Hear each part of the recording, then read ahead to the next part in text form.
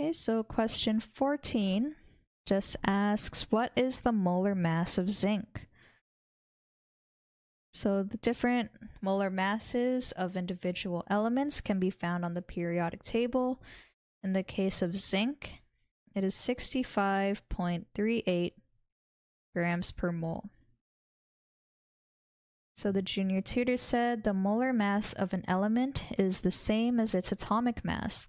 This can be easily seen in the periodic table. Molar mass of zinc with the chemical symbol Zn is equal to 65.38 grams per mole. Okay, so the junior tutor also had a periodic table of elements attached to the answer. So zinc can be seen here, and its atomic mass is right below the chemical symbol.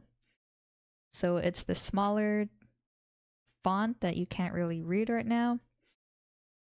So don't get confused with the mass number by the atomic number for zinc. So atomic numbers are found on the top left of each of their individual boxes. So the atomic number of zinc is 30, so that means it has 30 protons. And its atomic mass is the number at the bottom here, so it's the 65.38.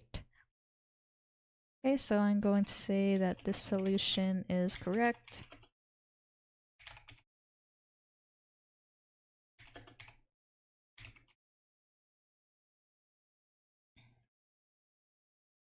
Okay, so now we are moving on to